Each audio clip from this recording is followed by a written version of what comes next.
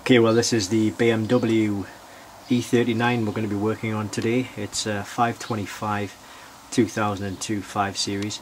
As you'll see in a moment, we do have the dashboard warning lights showing on the dashboard of the vehicle. So we'll go in there, take a look, and we'll get it diagnosed and get it fixed. Okay, so right now we're sitting in the vehicle of the 5 Series 525 M Sport E39 2002 model. What I'm going to do is just switch on the engine. Initially you will see a lot of dashboard warning lights come on, but they will generally all go away. You will see the lights which relate to the ABS sensor. They will stay on, and that basically indicates that there is a problem within the ABS system. So here we go.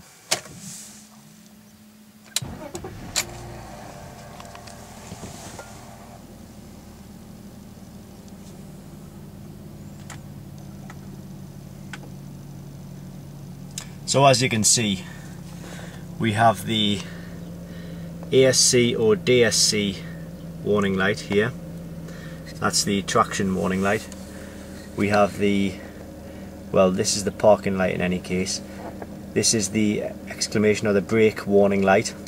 Brake warning light. If this came on alone, it would basically mean that there's a problem with the ABS system, or you need to top up your brake fluid. And obviously this is the brake warning light itself. So that's a sure indication that there is a fault within the ABS system.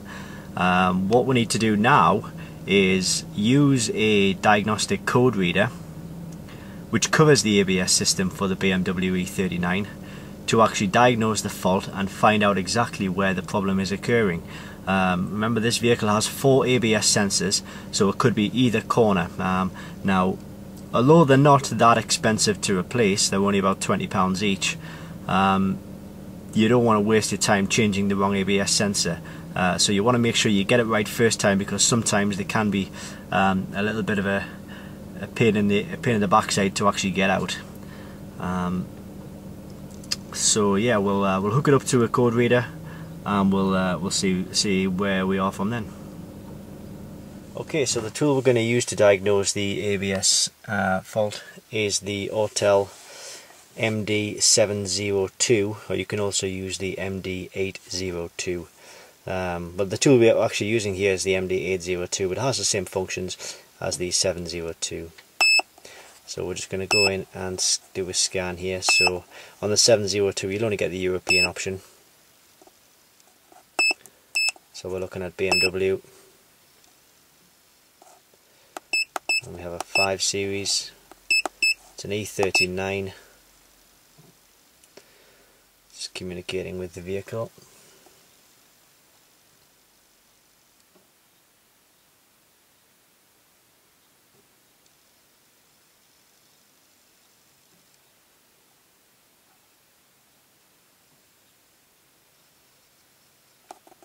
Right, so it's asking us to choose the model.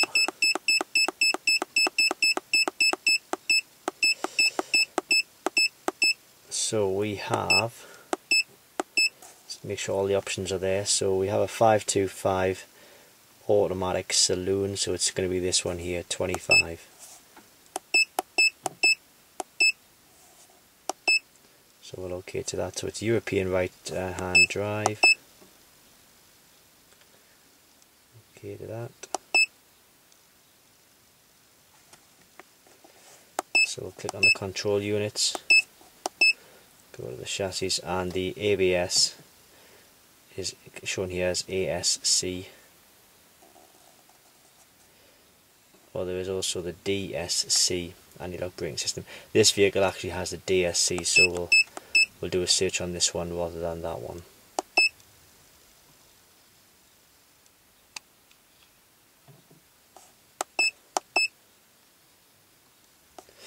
Right, so what we have here is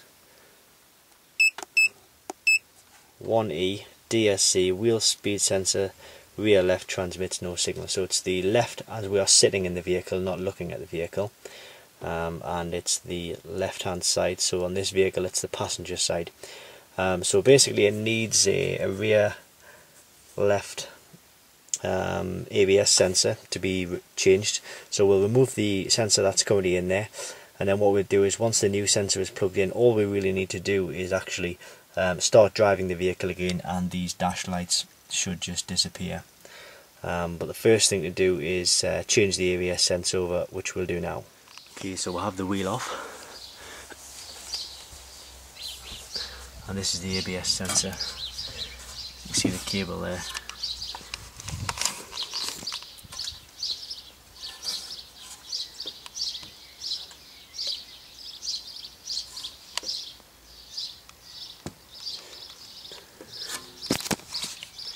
Now what you're probably going to want to do and need to do is remove this nut here. It's a 10mm, and it just gives you a bit more access to in behind the ABS sensor. The ABS sensor just sits in behind this bit here. So as you can see, we've half pulled it out there anyway. Okay, so we're back in the vehicle now after having changed the ABS sensor. What we're going to do now is just turn on the engine. Now what you'll probably find is that the dashboard lights for the ABS will stay on initially, but once the vehicle starts rolling a little, sometimes it can take up to 30 seconds or so, the lights will go out one by one. But I'll show you what I'm talking about right here. So we're just starting the engine there. Well, in fact, on this particular occasion, the lights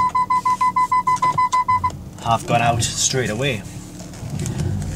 We're in a bit of a tight spot here, so that explains why I'm vigorously moving the steering wheel.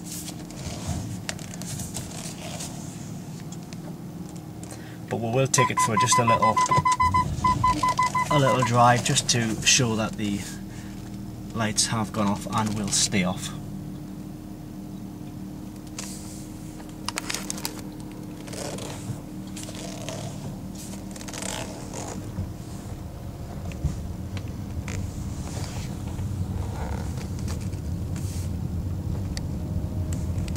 Well, we are driving, as you can see. Now what you can do at this stage is plug your code reader back in, because the fault codes that were there initially, they will still be there, and they do actually need clearing from the system. Well, you don't need to clear them, but if you want to sort of give your vehicle a clear bill of health, it makes sense to go in there and actually just clear the fault codes.